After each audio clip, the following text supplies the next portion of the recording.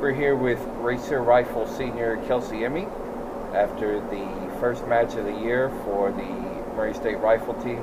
Kelsey, tell us how you thought the match went for yourself and as a team.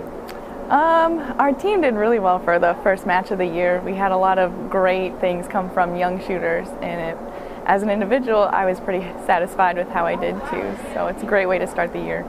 This is your senior year, and how does it feel to be back to start off the year in the first match? It's great. I'm really excited to see what our team will have in store for the rest of the year and how much better we can improve throughout the year as well.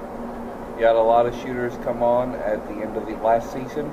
Talk about what you think this team can achieve this season. I think we can achieve some pretty big things. I think we'll have some big scores that we haven't seen recently. I'm just really excited that we have a full team this year and we have a lot of potential. Awesome, thank you. No problem.